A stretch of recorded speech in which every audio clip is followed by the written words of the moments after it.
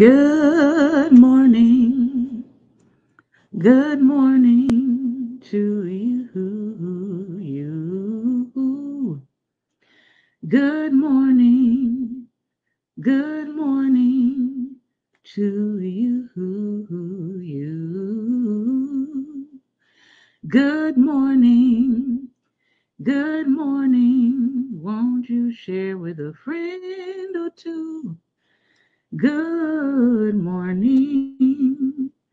Good morning to you. Good morning. Good morning to you. And many more.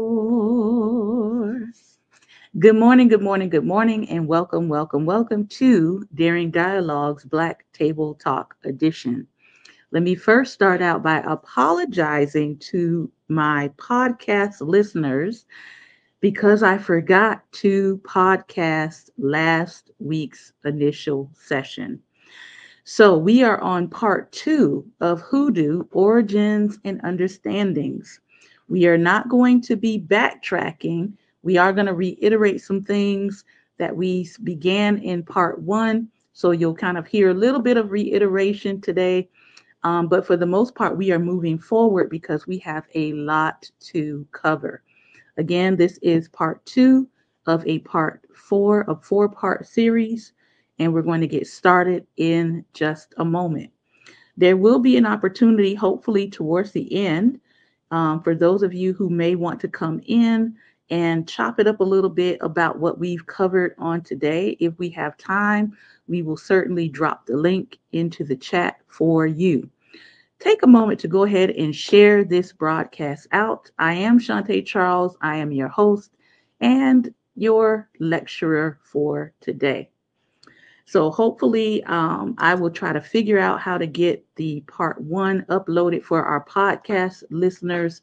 But today, again, this is part 2 of Hoodoo Origins and Understanding. I am going to be making myself a little small in the corner so that we can get a really good view of today's lecture. So let me go ahead and do that now. And I'm going to become very, very little. Thank you for tuning in. Those of you who are here with us, good morning, good morning, good morning. A pleasure to be amongst the living. I hope everybody is having a great and wonderful day. All right, let's hop on in. I'm going to be trying to look for comments and pay attention a little bit to the comments in my comment section through my phone. So if I see a comment, good morning, if I see a comment that sparks something, I will try to address that comment as we are moving along here. But we do have a lot more to cover than we started in part 1. So let us hop right into it. Again, this is Daring Dialogues Black Table Talk Edition. It is Hoodoo Heritage Month, and we are learning together today about Hoodoo, origins, and understanding. Good morning, good morning, good morning. All right. So hope you got your pens ready. Hope you got your thinking caps on. And let us rumble. All right. So when we last left off, we were talking about the Kakongo people, the Bakongo people, and the Central African influence that is a part of Hoodoo, a part of understanding what Hoodoo is, how Hoodoo came to be, what its origin story is.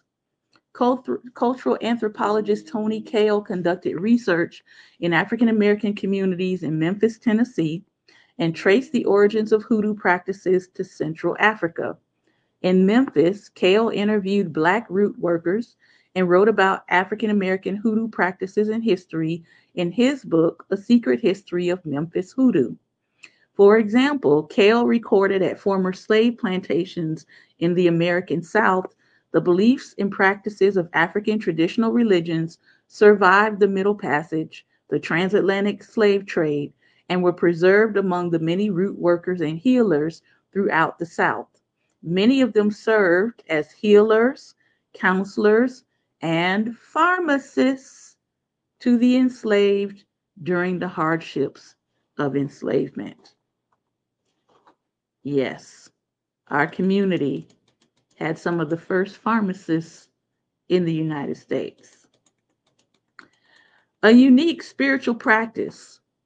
P. Sterling Stuckey was a professor of American history who specialized in the study of American slavery and African American slave culture and history in the United States. He asserted that African culture in America developed into a unique African American spiritual and religious practice that was foundational for conjure, Black theology, and liberation movements. The evidence can be found also in enslaved narratives. It can be found in African American quilts. It can be found in Black churches and the continued cultural practices of African Americans. Yes, yes, and more yes. It can be found in all of those places. So let's talk, as we talked about last week, I wanted us to learn about the Congo cosmogram. Now, I found this to be amazing. I found it to be fascinating. And I'm going to blow this up so you can see it a little bit better. And let's just swing my screen so that you can just see the cosmogram itself. There we go. All right. Take a look at that. This is from the Bakongo people. It is their cosmogram. It is how they visualized, symbolically visualized what they saw was the world based on the seasons, fall, summer, winter, and spring. Notice how their image is going counterclockwise. So going from summer, which represents birth, fall, which represents maturity, winter representing death, and conception representing spring. So if you think about the circle of life, this is how the Bakongo people see it. Also, you have the physical world, or Nseke, and the spiritual world, or Pemba. If you look here, they believed that there was a separation by water, represented by the Kalunga River, between the physical world and you transitioning over into the spiritual world. And they know, if you notice, for the spiritual world, they believe that the spiritual world carries death and it also carries conception. Okay, so let's take a look at what this all means. The Bakongo origins in Hoodoo practice are evident. Ancient Congolese spiritual beliefs and practices are present in Hoodoo, such as the Congo cosmogram. The basic form is a simple cross with one line. The Congo cosmogram symbolizes the rising of the sun in the east and the setting of the sun in the west. It represents cosmic energies. The horizontal line in the Congo cosmogram represents the boundary between the physical world, the realm of the living, and the spiritual world, the realm of the ancestors. The vertical line of the cosmogram is the path of spiritual power from God at the top, traveling to the realm of the dead below where the ancestors reside. The cosmogram, or Dekenga, however, is not a unitary symbol like a Christian cross or a national flag, right? The physical world resides at the top of the cosmogram. The spiritual or the ancestral world resides at the bottom of the cosmogram. At the horizontal line is a watery divide that separates the two worlds from the physical and the spiritual. Thus, the element of water has a role in African American spirituality. The Congo cosmogram cross symbol has a physical form in Hoodoo called the crossroads.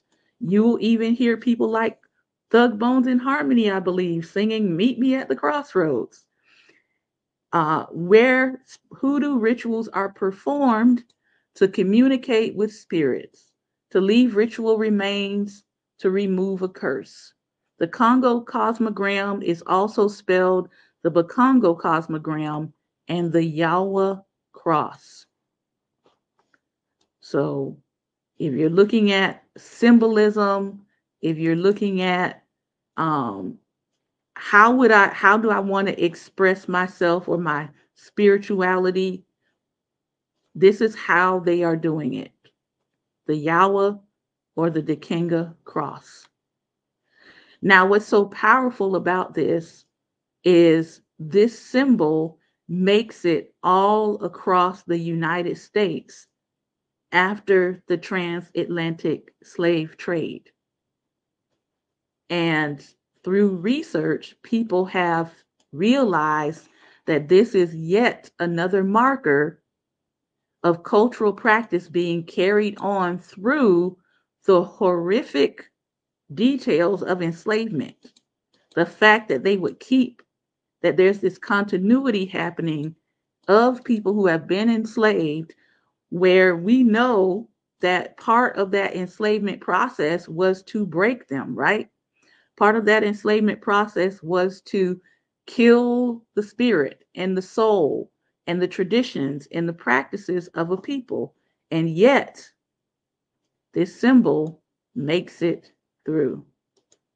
Very powerful.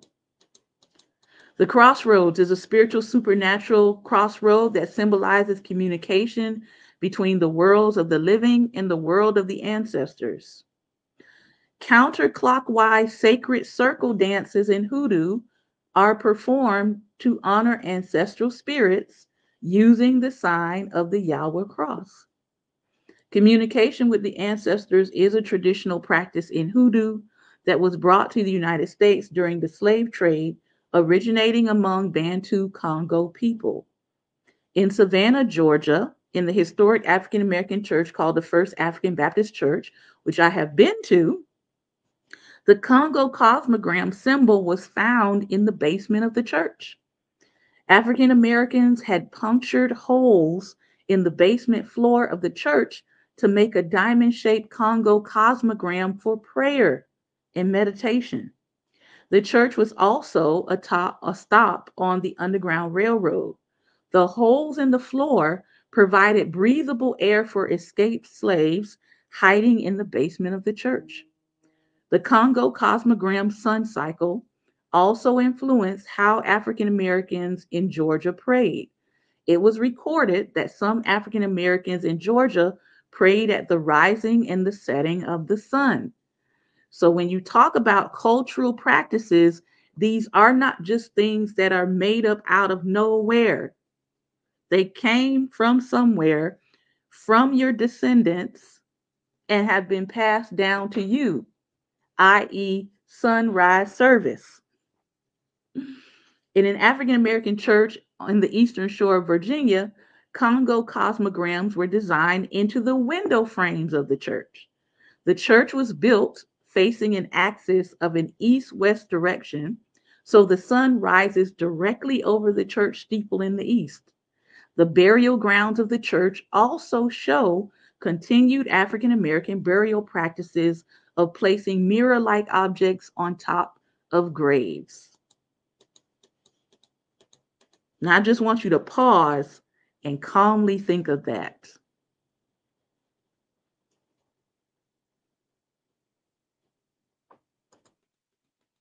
The cosmogram, for those of you who are just coming in, I'm going to show it to you one more time before we move on. Okay? This is the Bakongo cosmogram that was brought over by many of our ancestors. Let's see what else it was used for. We know about its spiritual iconography, but it was also used as a marker for safe spaces. Now, if you're a Christian, most people recognize the symbol of the fish, right? If you recognize the symbol of the fish, you can type yes, you can put some hearts on the screen, right? So oftentimes, in Christian history, they would say, if somebody wanted to know if the other person was a Christian, they would draw one part of the fish and the other person would finish that fish, right? So it would give an identification that, okay, this is someone who is safe during persecution. Well, for Black people, the cosmogram was a marker for safe spaces.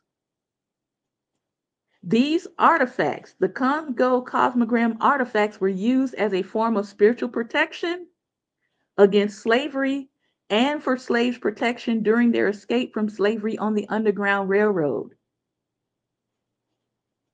Why wouldn't people want you to know this history? I just want you to think about that. It was used as a marker for safe spaces so Black people would know where to go. Archaeologists also found the Congo cosmogram on several plantations in the American South. They were the Richmond Hill Plantation in Georgia, Frogmore Plantation in South Carolina, a plantation in Texas, and Magnolia Plantation in Louisiana. Historians call the locations where these crossroads symbols were possibly found inside of enslaved cabins and African American living quarters as crossroad deposits. Crossroad deposits were found underneath floorboards and in the northeast sections of cabins to conjure ancestral spirits for protection. Remember, we talked about what conjure means last time, so I'm not going to reiterate. Okay? They were asking for their ancestors to help them. Sacrifice animals and other charms were also found where the crossroads symbols were drawn by enslaved Africans and 4 holes drilled into charms to symbolize the Bakongo cosmogram. Other West Central African traditions found on plantations by historians is the use of the 6-pointed stars as spiritual symbols. A 6-pointed star is a symbol in West Africa and in African American spirituality. All right. So let's talk about, where is the Congo cosmogram? Where does it start showing up in art? Both Central and West African symbolism has been observed in African American quilt making. African American women made quilts incorporating the Bakongo cosmogram and West African crosses. West African crosses. Let me emphasize that. For example, an African American woman named Harriet Powers, if you know anything about art and quilting, you know she's a very well-known figure in the quilting world. Harriet Powers made quilts using Bakongo and other West African symbols. On one of her quilts was a cross with 4 suns, which is this one right up here at the top. If you see that cross with the 4 suns, showing Bakongo influence, quilting the Congo cosmograms onto her quilts. Other African symbols were seen in Powers quilts. However, scholars suggest that the cross symbols may also be a West African cross, as West Africans also had crosses as symbols, but the meaning and use was different from the Bakongo people in Central Africa. Fawn influence in artistic style was seen in Powers quilts as well.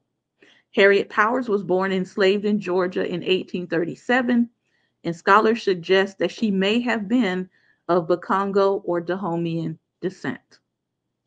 It'll be interesting to see whether or not her descendants have had their DNA test done to actually find out for sure.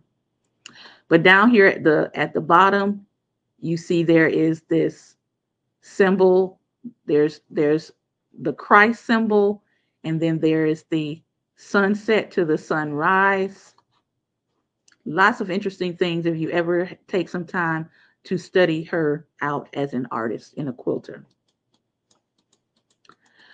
And this, again, is my favorite part.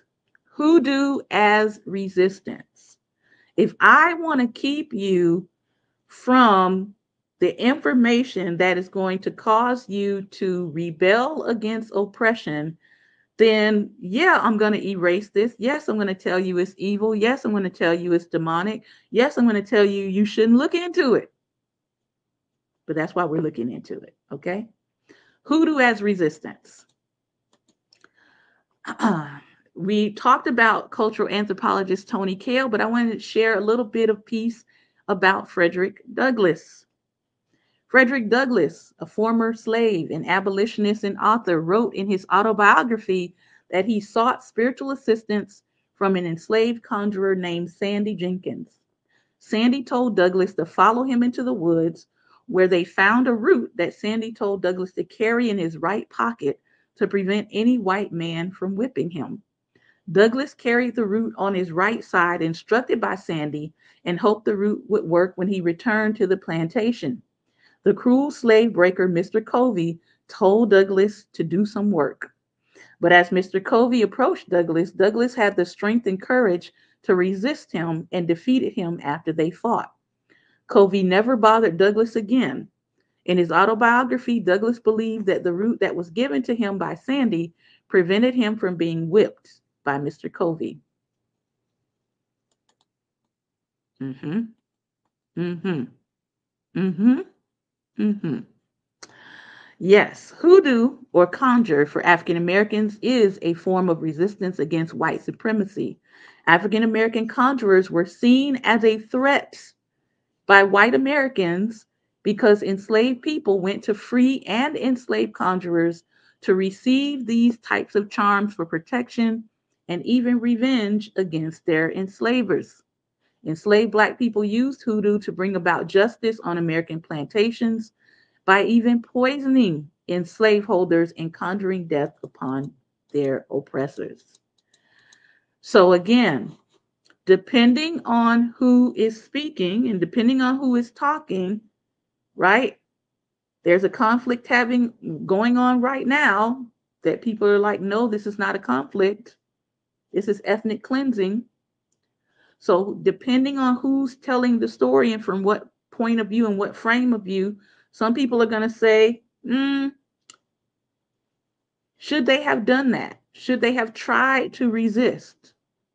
Whereas the oppressed are going to say, of course we should have tried to resist, right?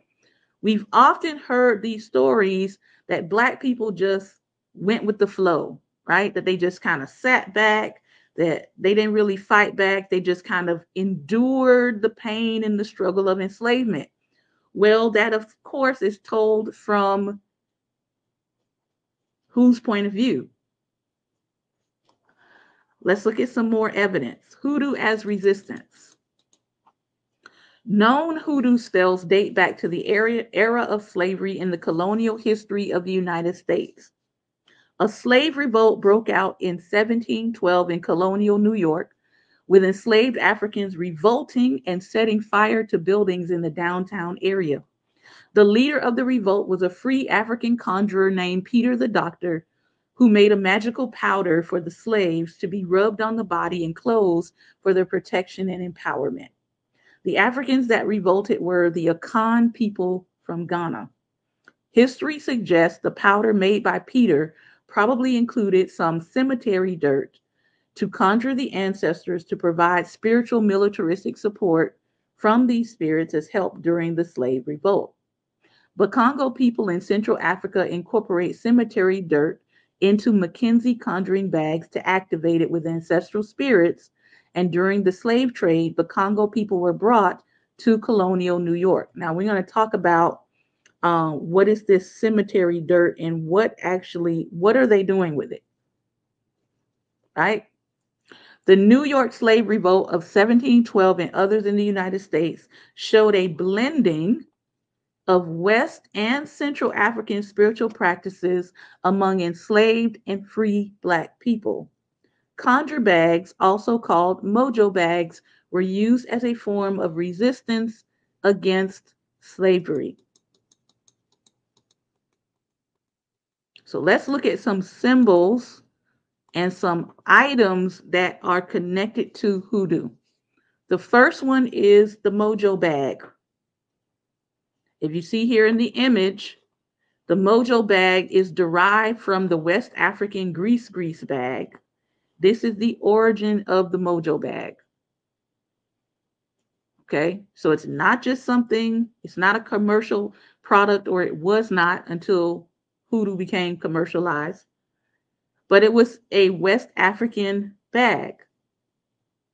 It was usually over here, it's usually a flannel bag containing one or more magical items. Now, again, when people say magical, I gotta say, what are you talking about? It was considered to be prayer in a bag. It was something that could be carried with or on the host's body. Alternative American names for the mojo bag include grease bag, handbag, mojo bag, Toby, nation sack, conjure hand, lucky hand, conjure bag, juju bag, trick bag, root bag, and jomo. All right. So it depends on what's in the bag, what's it being used for, what what are the symbolic things inside of a bag? Because all of them are not magic bags and all of them are not charm bags. And I would dare to venture to say, if you look at some of the things that people are doing in our culture overall, trinkets that people hold on to, things that people carry and put into special bags, they could easily be called mojo bags. But we don't do that. We don't call everything a mojo bag. All right. So mojo is containers, they're bags, they can be gourds, they can be bottles, they can be shells, or any other container. The making of mojo bags in hoodoo is a system of African American, what they call occult magic. The creation of mojo bags is an esoteric system that involves sometimes housing spirits inside of bags, either for protection, healing, or harm, or to consult with spirits. So again, we talked in part one, we talked about when someone says they're a conjurer, you need to be asking, what does that mean? What does that mean for you? Because a conjurer is not just consulting with spirits. It can be that, but it's not just that. Other times, mojo bags are created to manifest results in a person's life, such as good luck, money, or love. Mojo bag. Enslaved narratives also tell of hoodoo. Let's take a look at some of the enslaved narratives. In Alabama slave narratives, it was documented that former slaves used graveyard dirt.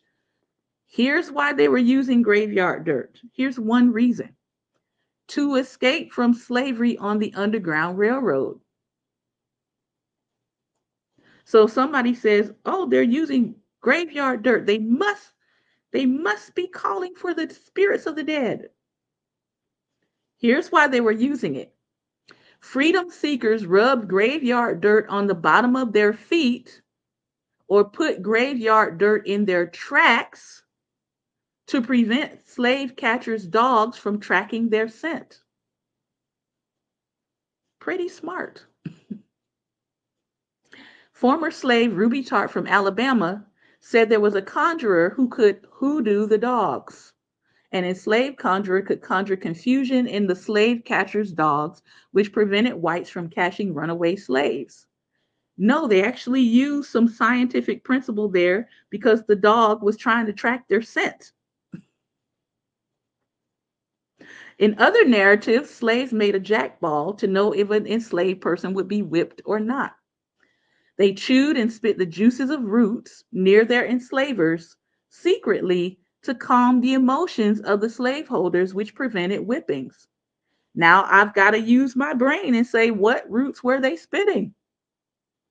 Were they spitting things that gave off a certain calming property to where that slaveholder would not approach them?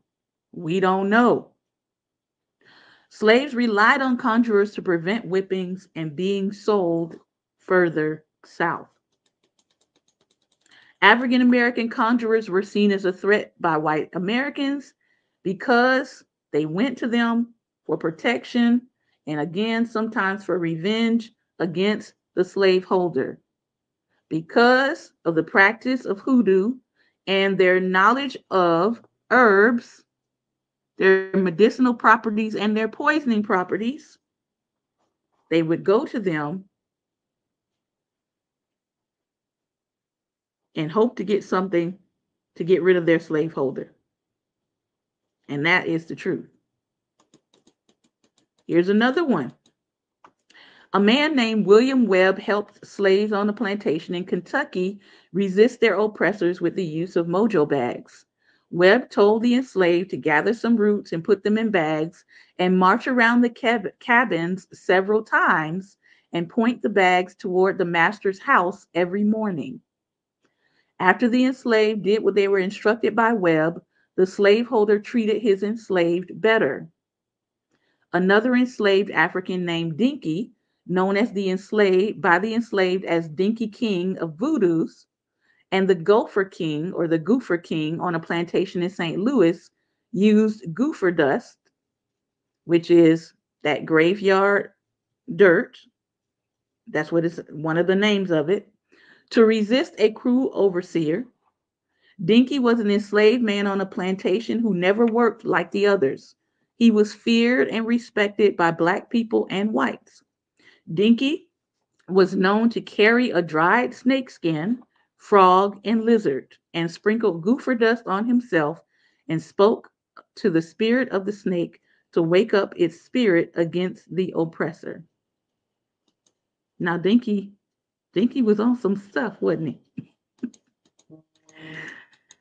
Henry Clay Bruce, who was a black abolitionist and writer, recorded his experience of the enslaved on a plantation in Virginia who had hired a conjurer to prevent slaveholders from selling them to plantations in the Deep South. Lewis Hughes, an enslaved man who lived on plantations in Tennessee and Mississippi, had a mojo bag he carried to prevent slaveholders from whipping him. So what is goofer dust? The word goofer in goofer dust has Congo origins and comes from the Kakongo word kufwa, which means to die. In practice, it was often used to create illness in victims, such as swelling of legs or blindness. Recipes for making it varied, but primarily it included graveyard dirt and snakeskin. Other ingredients included ash, powdered sulfur, salt, powdered bones, powdered insect, chitin, dried manure, herbs, spices, and anvil dust, a fine black iron detritus found around a blacksmith's anvil. So you go from a basic principle of taking graveyard dirt to cover your tracks from being found as you're trying to escape to this dust. All right. Any questions, comments? None so far. All right, let me continue. According to the Bakongo people of Central Africa, graveyard dirt contains powerful energy. The dirt contains what they believe is the spirit of the person that's buried there. Bakongo enslaved brought this belief to the Americas in 1730. However, you can't just take dirt from a graveyard. But if you go online today, you're going to see lots of commercialized versions of goofer dust all over the internet. You can't just take dirt from a graveyard. It must be bought. This entails respect being paid to the deceased and offering them something in exchange for the earth near their grave.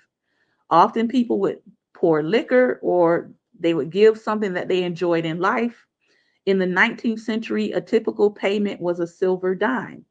This is why you might see certain items left on graves. If you happen to visit a graveyard, you might see trinkets or dimes or um, maybe alcohol or a bottle of something left near a grave. That's an indication that somebody may have taken dirt from that grave.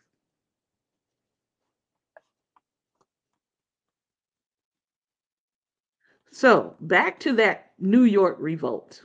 What was the antecedent to these people revolting in 1712 in New York? Because after all, New York having an enslaved revolt, people don't really talk about that when they talk about Nat Turner, right? After the seizure of the New Netherland at the time in 1667 and its incorporation into the province of New York, the rights of the free Negro social group there were gradually eroding. In 1702, the first of the New York slave codes were passed, which further limited the rights enjoyed by the African community in New York. Many of these legal rights, such as the right to own land and marry, were granted during the Dutch colonial period. On December 13th, 1711, the New York City Common Council established the city's first slave market, i.e., current day Wall Street. So, Wall Street slave market gets established there in 1711 for the sale and rental of enslaved Africans and Native Americans. And so people knew what time it was. They knew what time it was. Okay, we had some rights. We could own land. Now y'all passing these codes. Now y'all setting up shop. Okay, 1711, you're setting up shop for sale and rental. By the early 1700s, about 20% of the population were enslaved Black people. The colonial government in New York restricted this group through several measures, requiring the enslaved to carry a pass if they were traveling more than a mile from home. Stop and frisk was changed. Discouraging marriage among them. Discouraging marriage among them. So don't tell me about love, marriage, and family. Discouraging marriage among them. Prohibiting gatherings in groups of more than three persons, i.e., any more than three of y'all, somebody else has to show up or be in charge, and requiring them to sit in separate galleries at church services.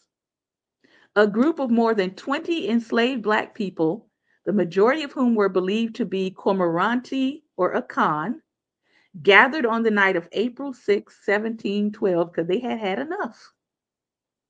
And they set fire to a building on Maiden Lane near Broadway. While the white colonists tried to put out the fire, the enslaved Blacks, armed with guns, hatchets, and swords, attacked the whites and then ran off. 8 white people were killed and 7 were wounded. All of the runaway slaves were captured almost immediately and returned to their owners.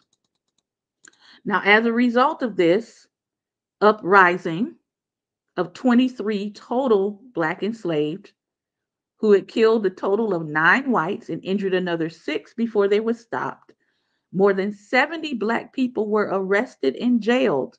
And of these, 27 of them were put on trial, 21 of them were convicted and executed, and 6 of them are reported to have committed suicide before the trial. The enslaved at this time worked as domestic servants in New York. They were artisans, they were dock workers, and they were skilled laborers. They lived near each other, making communication easy, and they often worked among free Black people. This was a situation that did not exist on most Southern plantations, so they could communicate and plan a conspiracy more easily than those among the plantations and on the plantations. After the revolt, the city and the colony passed more restrictive laws governing Black and Indian slaves, governing Black and Indian enslaved. Slaves were not permitted to gather in groups of more than 3. They were not permitted to carry firearms. Gambling was outlawed. Crimes of property damage, intimate assault, and conspiracy to kill qualified for the death penalty. free blacks were still allowed to own land in New York. Blacksmiths and hoodoo. At the King's Mill Plantation in Williamsburg, Virginia, enslaved blacksmiths created spoons that historians suggest have West African symbols carved into them that have that same spiritual cosmological meaning that we saw with the cosmogram. In Alexandria, Virginia, historians found a slave cabin, a wrought iron figure made by an enslaved blacksmith in the 18th century, which looked like Ogun statues made by blacksmiths in West Africa, Edo, Fon, Mande, and Yoruba people. West African blacksmiths enslaved in the United States were highly respected and feared by enslaved black people because they had the ability to forge weapons. Gabriel Prosser, which a lot of people are familiar with, was an African American enslaved in Richmond, Virginia, and was a blacksmith. In 1800, Gabriel Prosser planned a slave revolt in Virginia. Historians assert that he became the leader of the planned rebellion because he was a blacksmith, and slaves respected and feared them because of their ability to forge weapons and their connection to the spirit of iron.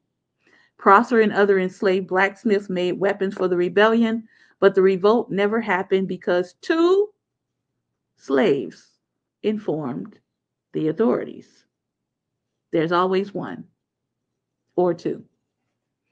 They were most likely given meritorious manumission in exchange for selling out the community. Paschal Beverly Randolph, very interesting gentleman.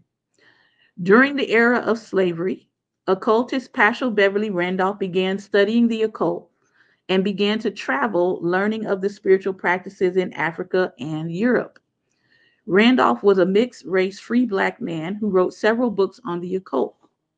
In addition, he was also an abolitionist and spoke out against the practice of slavery in the South. After the American Civil War, Randolph educated freedmen in schools for former slaves called Freedmen's Bureau Schools in New Orleans, Louisiana, where he studied Louisiana voodoo and hoodoo in African American communities. Now, in his book called The Seership, he organized a spiritual organization called the Brotherhood of Euless in Tennessee. Through his travels, he documented the continued African traditions in hoodoo practice by African Americans in the South. So he still has one of the oldest and earlier records of documenting those practices. He documented two African American men of Congo origin that used conjure practices against each other. The two conjure men came from a slave ship that docked in Mobile Bay in 1860 or 1861. So how does hoodoo begin to spread in the United States? Hoodoo begins to spread through the Great Migration. As African Americans left the Delta during the Great Migration, they took the practice of hoodoo to other Black communities in the North, which is why you will see hoodoo in Chicago, hoodoo in Detroit. There are pockets of hoodoo practitioners in those areas. Right now, Baltimore is said to be one of the stronger populations that has hoodoo practices going on. This gentleman here, his name is Benjamin Rucker. He was known as the Black Herman, and he provided hoodoo services for African Americans in the North and the South when he traveled as a stage magician. He was born in Virginia in 1892. He learned stage magic and conjure from an African American named Prince Herman. After Prince Herman's death, Rucker changed his name in honor of his teacher. Black Herman traveled between the North and the South, providing conjure services and just card readings, crafting health tonics, and other services. However, Jim Crow laws pushed Black Herman to Harlem, New York's Black community, where he owned and operated his own business and provided root work services to his clients. What was going on post-emancipation? Well, we know that the mobility of Black people from the rural South to the more urban areas in the North is characterized by the items used in hoodoo. As they are moving to the North, a lot of the things that they would have been using for hoodoo in terms of plants and all of that, they aren't able to use because some of those things are not in the North. So it begins to change how hoodoo is practiced. However, there were other people taking note of these things, right? So white pharmacists opened their shops in African American communities and began to offer items both asked for by their customers as well as things they themselves felt would be of use. Some African Americans sold hoodoo products in the Black community too, but it didn't go so well. We're going to talk about that. We might not get to it today, we might do it on part 3. Reconstruction in Jim Crow era. For some African Americans that practice root work, providing conjure services in the Black community for African Americans to obtain love or money or employment or in protection from the police was a way to help Black people during the Jim Crow era. So Black people could gain employment to support their families or for protection against the law. As Black people traveled to northern areas, hoodoo rituals were modified because there were not a lot of rural country areas to perform rituals in woods or near rivers as originally purposed. Therefore, African Americans improvised their rituals inside their homes or secluded areas in the city. Herbs and roots needed were not gathered in nature, but were bought in spiritual shops called botanicas. These shops near Black neighborhoods sold botanicals and books used in modern hoodoo. And we are going to stop there. I think I did really good for time today. All right, when we come back for part 3, we're going to talk about what happens as a result of hoodoo. How does it move from pre-enslavement? Why does it all of a sudden, kind of take a turn? Why do we not hear so much about hoodoo anymore? What actually happened between this empowering practice that the ancestors were using to get themselves out of depression, oppression, suppression, right? They had these practices that they felt was helping to carry them to a place of freedom post emancipation, right? You have Reconstruction, you have Jim Crow, you have the Civil Rights Movement. What happens in between that? What is actually going on to where now, if you say hoodoo, people jump like they have seen a spider? Because clearly something happened, right? From a community understanding that this was a part of their practice of getting free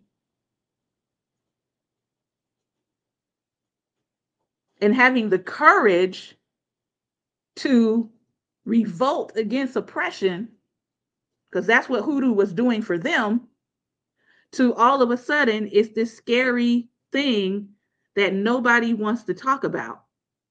And we're going to talk about that on part 3. What exactly happened? What was going on in the United States to make such a radical shift in perspective of people about hoodoo? All right.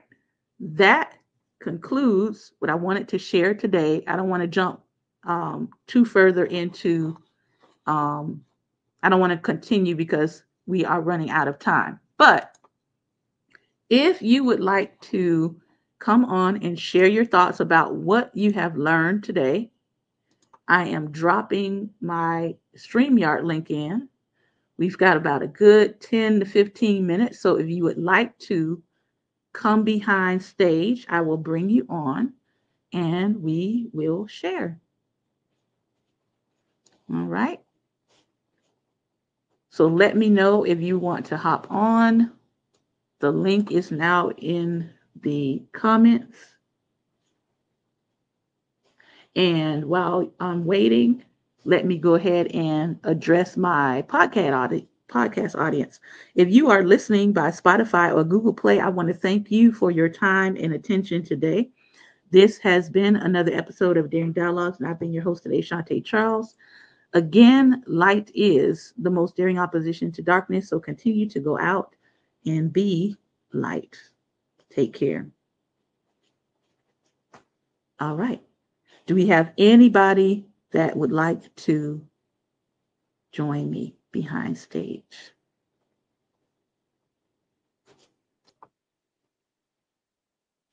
There we go. All right. I see you, Pastor Ben. Give me just one moment.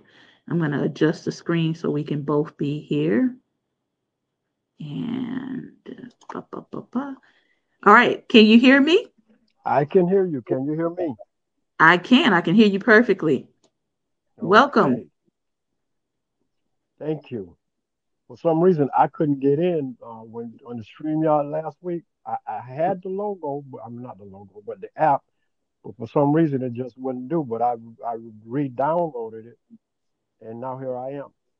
Awesome. So, but anyway, I actually had this discussion last night on the Bible study line. Part of it anyway. Um, the difference between voodoo and hoodoo. Mm-hmm. And you would be surprised. No, you wouldn't. You wouldn't. But many people would be surprised at how different they are. Mm-hmm. And you wouldn't be surprised how many people that think that they are the same. Mm-hmm. Because they are two different things. Um, but and the terminology and everything, and like we actually started off discussing um, um, Yoruba, and And when I was studying that, the question was asked, somebody asked the question, is it older than Christianity? And my thing is, why does that matter? Mm-hmm. Part of the problem is that many of us, thinking that Christianity is a white man's religion, when it's really of the way, which Christ started, who was a black man. Well, he didn't start it. It was started after him because these people were following his teaching. They were black people. Uh, so my thing is that people want to run away from Christianity and into African religions Mm-hmm. because to them, Christianity is not an African religion. And many African religions were around longer than Christianity. Okay, that makes sense since Christ uh, didn't come to die and rise and bring us back into our right relationship with God from the beginning. To me that's common sense. There are many African religions that would be older than what we call Christianity. I think part of the confusion is that people keep trying to separate Christianity from Africa. Yeah. When if you understand geography, you will understand that Christ is an African. Mm-hmm. He's not separate. It's not like a little drop over here is Christ and then all this other stuff is happening in Africa. If you think about your own present day, right? And how much our cultures mix and meld, why would you not think that that was happening back then? Mm-hmm. If you, I mean, I'm just saying, if you believe in, Abraham and Isaac and Jacob, right? They were in Africa. Mm-hmm. If you believe in Moses, Moses was in Egypt, in Mm-hmm. Africa. Okay. So to me, when I look at something like the Mosaic belief and people say, well, it must be fake or it must be false because I can find comedic origin stories in Old Testament origin stories. I'm like, of course you can. Mm-hmm. I don't understand. Of course you can. Because where did they live? Thank you. Lived in Egypt. They came Thank out you. of Egypt. So to me, it would be illogical for me to not find any evidence of Kemet and not Mm-hmm. find any evidence of Egyptian origin story in the story of the Israelites. Mm-hmm. That would not be historical because they were in the area, they were in the region for hundreds of years. Mm-hmm. So to me, that makes more sense that you Mm-hmm. would see the origin stories of Egypt somehow connected to what you find in scripture. That to me is not a contradiction. That to me confirms that yes, they were in Egypt Yeah. I for mean, okay, 400 years. let's move. Let's Somebody's move going this. to pick up something from somewhere. Let's move this up to date. Okay, our origin of our ancestors was Africa. We're now here in America, and we've been Americanized. Mm-hmm. You know, we've taken on many characteristics of the European. Mm-hmm. Does that mean we're white? Does that mean we're European? No, no. We've learned many of their ways. Many of them has actually picked up some of our ways, Mm-hmm. which is kind of weird because why are we searching after their ways when they love our ways? They love our heritage, even though they'll put it down until we put it down, and then they'll claim it. But still, that's a whole nother topic. But but I thank God for the white folks that can stand up and say, "Listen, them black folks is it. See, we got everything from them. They're the best cookers." And we're gonna talk, we've got two more parts of this. We're gonna talk about how we were driven away from our own practices and those practices have been repackaged. Mm-hmm. Some people are probably gonna be shocked at how much repackaging of your own ancestors' beliefs has gone down. Mm-hmm. Now a billion-dollar industry, but it came straight out of your ancestors. And that's what they did with The Christianity. They same repackaged it. ancestors that they're telling you to fear, the same practices that they're marking as demonic. Okay. Um, Again, when I saw this, the Congo cosmogram, there was something powerful. There's something powerful about this ancient symbol being, it is made it through the horrific part of the middle passage. Like if I got a necklace, if I believed in jewelry like that, oh, this would be my necklace Mm-hmm. because this is more indicative of number one, I have Congo as my genetics. This would be more indicative of my ancestors' belief than a cross with a dead person on it. Mm-hmm. This made it through the middle passage. You got to understand that. This made it through unimaginable death. This made it through whippings and beatings and unalivings and lynchings and hiding out and trying to escape and planning revolts. And it's still here. Mm-hmm. Cue the organ. Cue the organ. So, and then I look at the other piece, I look at the fact that, you know, why do the Congo or the Congolese, right, the Bantu speaking people, why do they accept?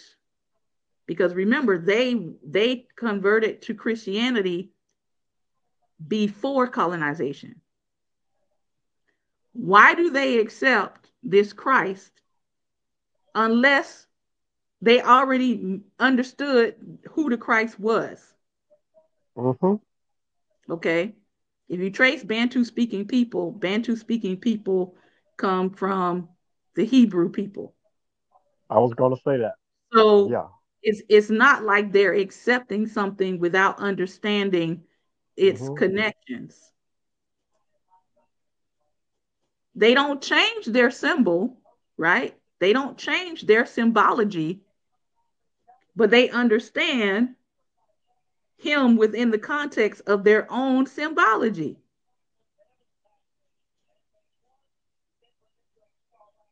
So I encourage people, go look this up. Go find it for yourself. It's called the Congo Cosmogram.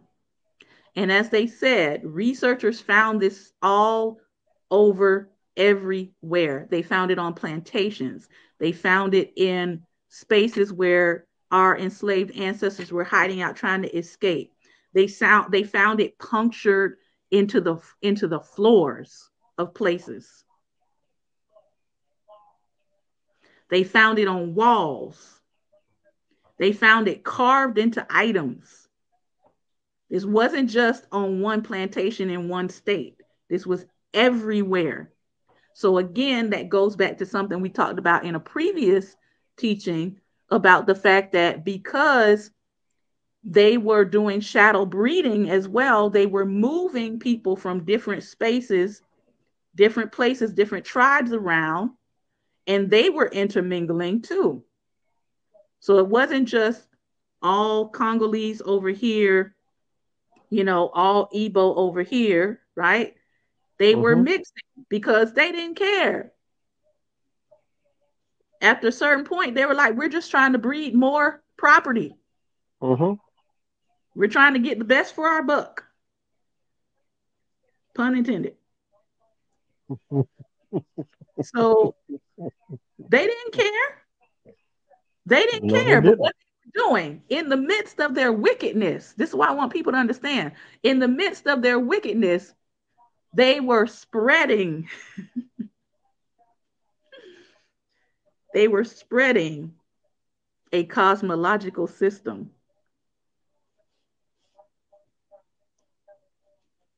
Q's organ. So Hmm.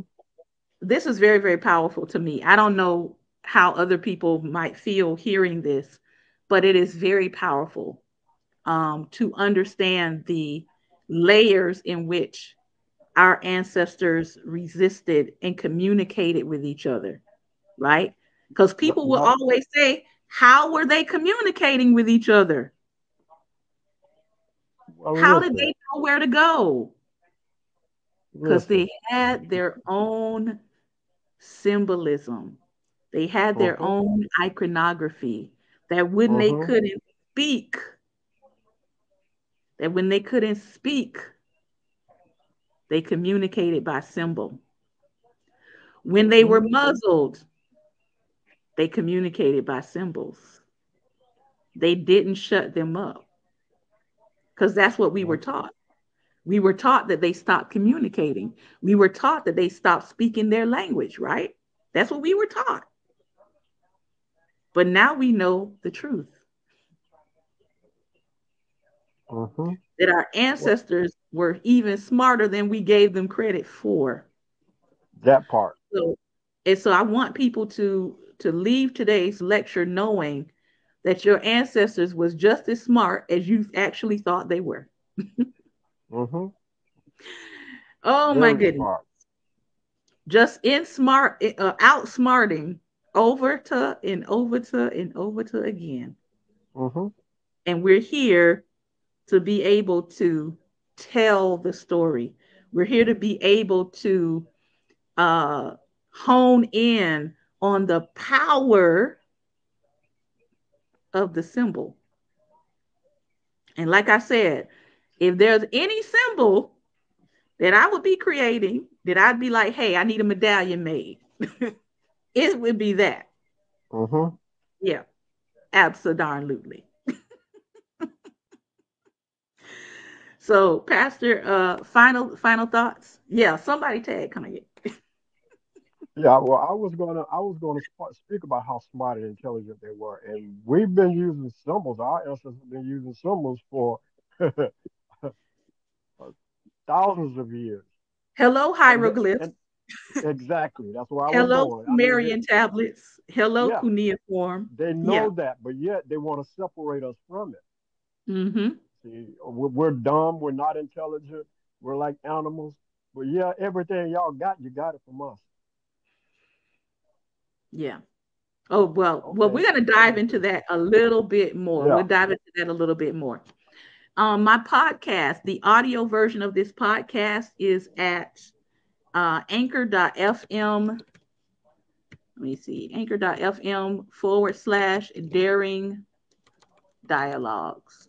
You can also find me on Spotify. If you have Spotify or Google Play, it's Daring Dialogues. All right. I want to thank you all for your time and attention today. Thank you so much. I appreciate you coming in. If you're just coming in, please go back and watch the replay. Share this with someone who needs to know and understand their history. This is such, I'm telling you, this is such a rich history that we have. I'm excited about sharing part 3 next week, same place, Tuesday, same time, 11 a.m. Eastern Standard Time.